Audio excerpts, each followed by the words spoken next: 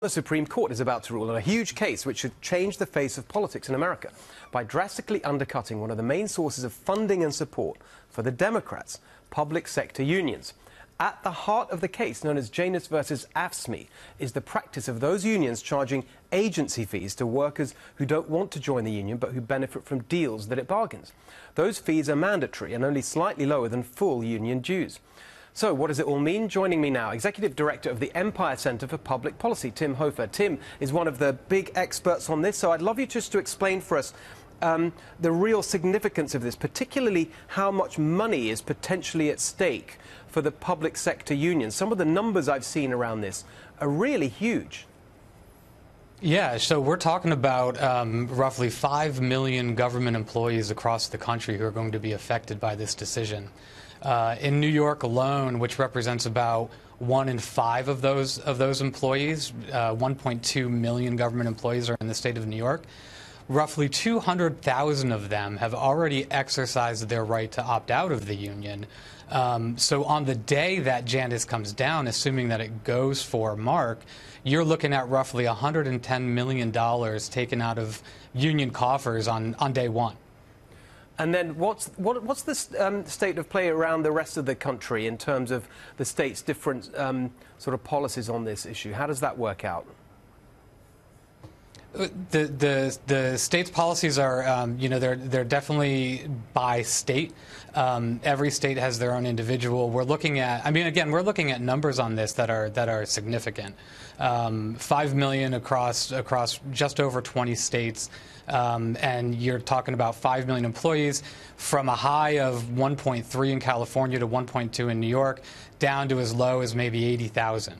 So how long has this case been sort of going through the system, and when do you think we can expect a ruling? What are you looking at?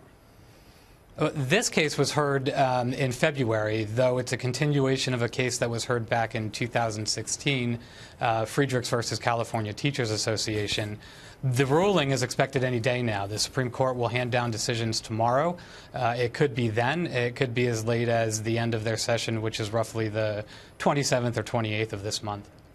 And so when people say this is going to have a big impact on the Democrats, let's just unpack that a bit, because there's the money, but there's also the organization, right? The campaigning and the support, and in many ways it's such a core part of the Democratic Party's operations, isn't it? That's what's really at stake here. How are they reacting to this potentially fatal blow? Well, not fatal, but crippling blow. Well, I guess I'd correct that just a touch and talk about the government unions as a movement in themselves. Certainly here in New York and in states across the country, the unions are a political force that are reckoned to be dealt with. They organize, they are involved in lobbying at state houses and the federal government. They are involved in political campaigns at every level of government. So, every dollar that comes away from them is going to have an impact on their ability to organize, their ability to impact policy, and their ability to impact elections. Tim, thank you so much. That's a really great summary of all of that. We're going to watch for the result eagerly, but really appreciate you being with us. Thank you. Thank you. So, Jason, let's go to you on this.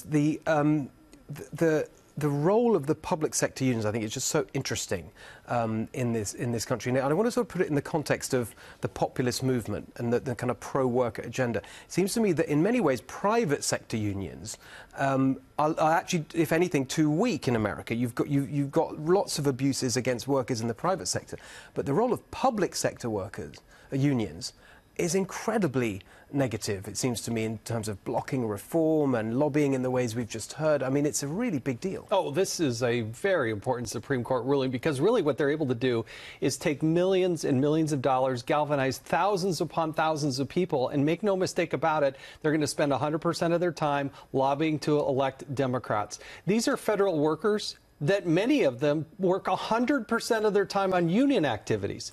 So they may have a federal... Is that really true? Oh, yeah. It's absolutely true. They will spend 100% of their time. They'll take a federal taxpayer dollars. Right. They'll get benefits. They'll get health care. Right. But they spend 100% of their time working on union activities. And it doesn't count as campaign spending. Why, that's right. Is that right? Yep. Why is that?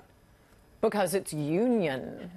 Amazing. And we're funding stunning. it. The taxpayers are funding it. So It's one of the biggest grifts of all time. I mean, this is really corruption at the highest level. Talk about draining the swamp. Like, start with the unions there. They're literally actively campaigning, working on behalf of Democratic candidates. Their whole movement to be able to get out the vote. They're doing phone banks. They're there on Election Day, literally while they're on the federal dime and getting paid in health care, just to be able to put forward their own candidates. And they use the power of the unions to be able to also then boycott other people or create mess and hysteria and total pandemonium so that nobody can get any business done, and they shut you down. So you got to starve the beast. And when they take in millions of dollars, what the Supreme Court's looking at is making sure, if you're, let's say there's a union and you decide, hey, I don't want to be in that union, they're still going to take up to 78% of the dues out of your own check, even though you said, I don't want in on it. They take that money and they pour it into the union, even if you didn't want to do it. Yeah, it's compulsory. I just want to make the point that there should not be any public sector union, something FDR believed and George Meany. The whole point of a union, and they're always pretending they're like steel workers and pipe Yes, fitters. that's such an important point. Their boss. They call themselves Labour. They literally say Labour. Okay, but why do you normally have a union if you're a steel worker or, pipe fitter? It's because you have a jackbooted capitalist oppressor on the other side, and his profit, he makes more profit the less money he pays you. Okay, on the other side of a government union is the guy who needs your vote and needs all that organizing that Jason's talking about. So they're buying their own bosses. There's no profit motive. It's government. It's utterly, completely corrupt from the get-go. That's and there are now brilliant. more You put that so well. Honestly, I love it when people give intellectual backup to my prejudices. So I always have this sense that I actually like the steel. The steel do need protection more and more, frankly, in our economy today. And they're getting smaller and weaker. Exactly. Yeah, but they're getting robbed. You see that they have these compulsory dues. They take all their money. They're not doing anything to help them. The working men and women that are actually in the unions. They are using them. Yes. Okay, and making them. It's like forced, labor for them for their political candidates. And also, they block. The other thing is the lobbying function that we heard about. That they block really important reform, like school reforms that would benefit children. Often the poorest children, who are the biggest victims of school failure, is the public sector unions that stop that. You see, and like in education, it's shameful. And what they'll do is they will couple themselves with somebody like, say, a Planned Parenthood. And what Planned Parenthood will do is they'll take all these physical facilities all around the country and they'll say, hey, we do women's health, but on the part-time, what they do is the unions will come in and they'll use those physical facilities to gather, organize, and get out the vote. And Republicans are left looking around like, where's our... But it's all funded by the taxpayers. That's what's so outrageous. Well, look, really big deal. Great discussion. Thank you very much.